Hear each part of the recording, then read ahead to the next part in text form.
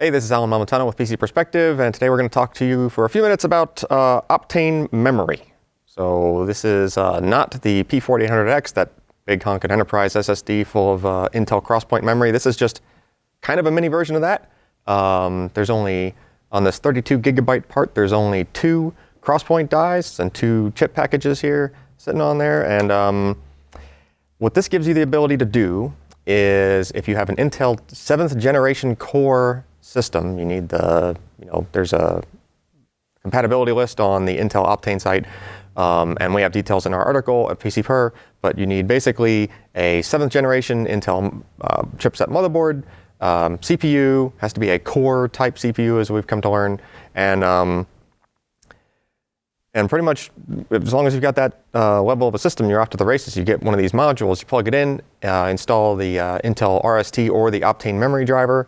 Either one works, and you can just enable Intel Optane Memory. And what this does for you is basically this part becomes a cache for your primary system storage. So most people and most cases that this is meant for is if you have a hard drive in your system and you're currently dealing with what you would normally see with a hard drive system, like painfully slow boot times compared to an SSD system.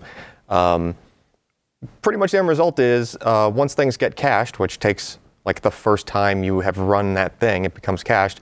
From that point forward, you're pretty much running at SSD speeds for the most part. And the way that you're able to, that this is able to accomplish this is that even though there's only 2 dies on this part, the key to XPoint is its access time, right? The latency is super low. It's about 1/10 of the amount of time to request a piece of information off of Optane versus any SSD that you're used to, like a NAND SSD, a SATA version, even NVMe version. Still, Optane Memory is able to access a piece of information in 1/10 of the amount of time.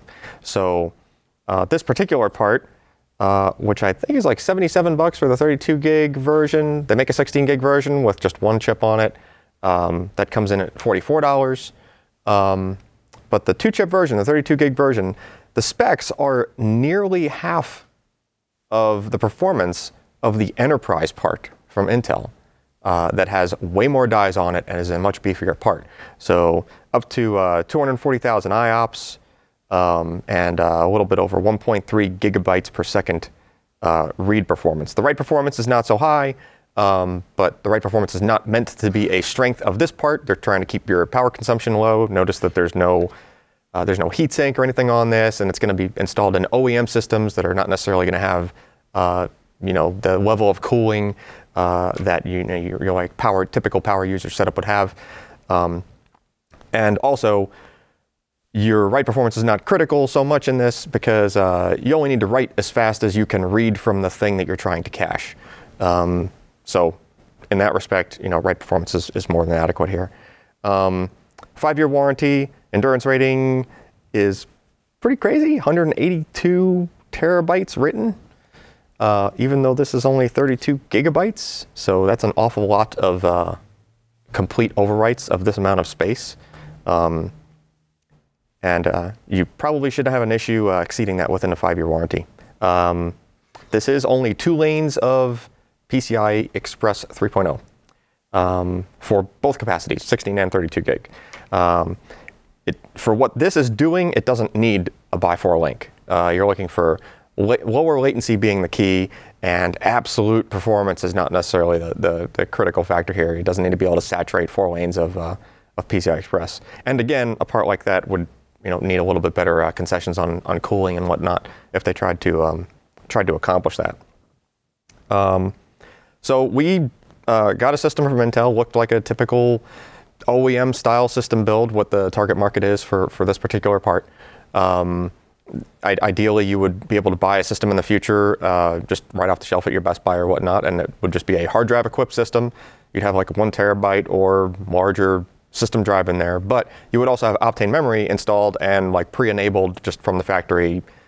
You would basically just fire up the system, and for the most part in all of our testing, you would achieve SSD-like performance, like as if your system drive was on an SSD, which is great, right? Boot times We saw boot times drop from 47 seconds for a hard drive equipped system down to 6 seconds. And that's talking like from when the post screen appeared to when we were at a Windows desktop and ready to go.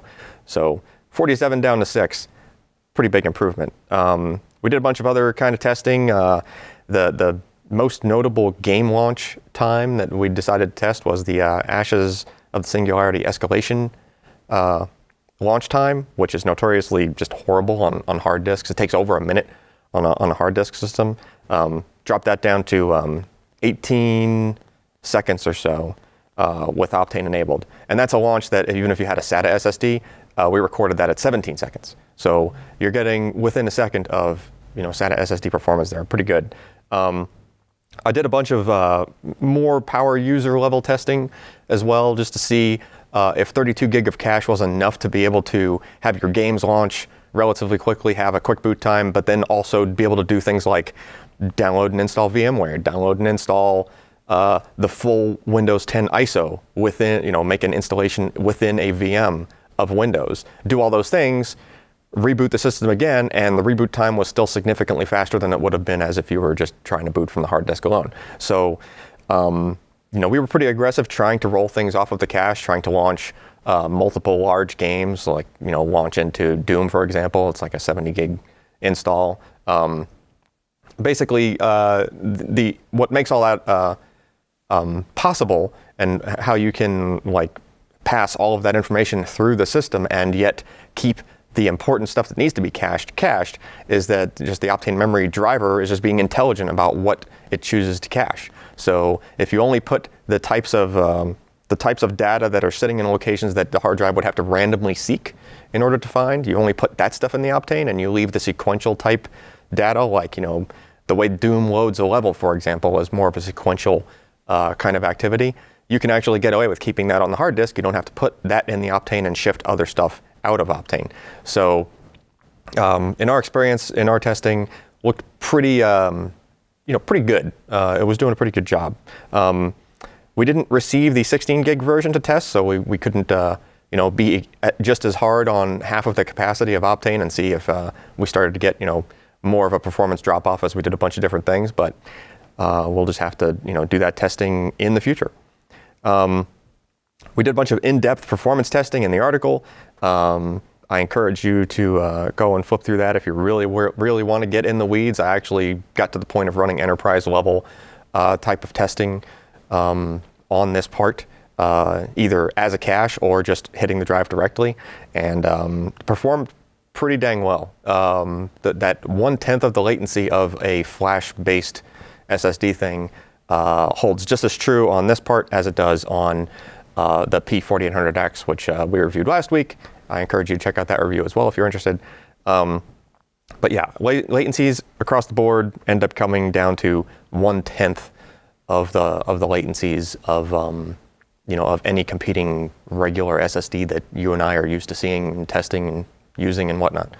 It actually latencies actually came in even a little bit lower than Intel's enterprise version of this part. And if you get the 16 gig version, the latencies actually drop from a rating of 9 microseconds down to a rating of 7 microseconds. So basically you can shave a little bit more time off because the controller does not have to be as complicated and you don't need as many channels and you're not talking to as much of the memory. So when it comes to latency, lower capacity actually gives you an improvement there, even further improvement.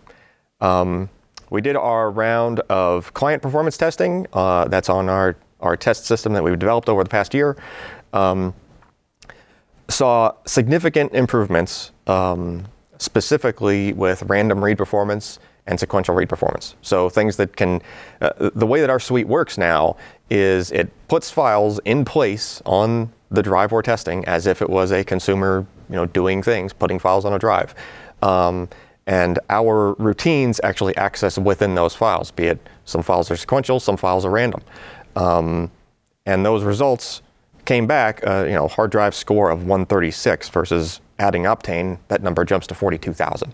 So, and that's in a case where a SATA SSD scored 15,000 in that test. So actually scoring higher in our semi-synthetic style test for, just laying this Optane part over a hard disk. So pretty cool deal. I mean, you get your large C drive. You don't have to worry about shuffling data around to different partitions, different drives or whatnot. And you could theoretically put like an 8 terabyte, OS drive in the system, download all your Steam library, and I'm not going to say every game launch you do is going to run at Optane speed, but the second time you launch it within within recent history, it's going to be pretty quick. It's going to be SSD speeds. We looked at power consumption and some other stuff in the article. We're not sure what the power consumption picture will look like for a mobile installation of this yet. We'll have to see what that looks like. As it stands right now, it looks like the Optane driver is using a thing called polling. Again, read the article for more information there, but basically might give you some more CPU usage while the cache is being used. And the idle power consumption we measured of Optane came in a little bit higher than idle power consumption of, say, something like a 960 EVO or just your typical NVMe SSD that you might be used to seeing. So, again, we'll have to test an actual mobile installation of this to see if that power consumption picture looks a little differently. And I guess just, in conclusion, like for a simple upgrade to a system, I guess the only real downside is you have to have been on the most recent generation of a system. So as far as, if this technology could have been, went back a few generations, it would be a no-brainer kind of stocking stuffer for any family member that still is using a hard drive system, because it just, plug the thing in, boot up, install the driver, enable the thing, and then you just don't touch it from that point forward. It's just hands off, and it just gives you a pretty night and day performance boost over hard drive alone. But again, you need the newest generation to be able to have proper support for that. $44 for 16 gig, $77 for 32 gig. We've seen them appear and disappear from stock on Amazon over the past few days. Looks like since this drive appears as a regular NVMe SSD, there are some people that, might be wanting to use them for some other purposes as well, because it's a standard SSD. You don't need the most recent generation of a system to be able to see the SSD. You just need it for the caching. So we actually plugged a pair of these into a Z170 board, which does not technically support Optane Memory as far as caching, but we were able to put a couple of these into a RAID using Intel RST, and we actually did testing of a 64 gigabyte drive with, made of pure Optane. If you had a motherboard that supported triple M.2 RAID, like we did a test a few months back on with some 950 Pros from Samsung, you could theoretically have like almost 100 gigabyte system SSD just made of pure Crosspoint. I don't know if you'd want to go that crazy. The cost per gig comes in at around $2.50. It's a lot higher than you could buy just a regular SATA SSD, but your latencies are going to be pretty dang low on a system built, with much faster parts. I gave it editor's choice. Looks pretty good to me, given the price, and that cost per gig is actually half of what the enterprise version of it runs at. Not enough to use in a client SSD, but there is a client version of the enterprise 375 gigabyte SSD coming. Intel says it's coming towards the end of the year, so we'll be keeping an eye out for that. But in the meantime, if you see an Optane Memory enabled system at your Best Buy and it's not too much more than the hard drive only system, I'd say get the Optane Memory one. That's all I've got for this. I'll talk to you guys later. Thanks. If you enjoyed this content, consider supporting in-depth technical content by contributing at patreon.com/PCPer.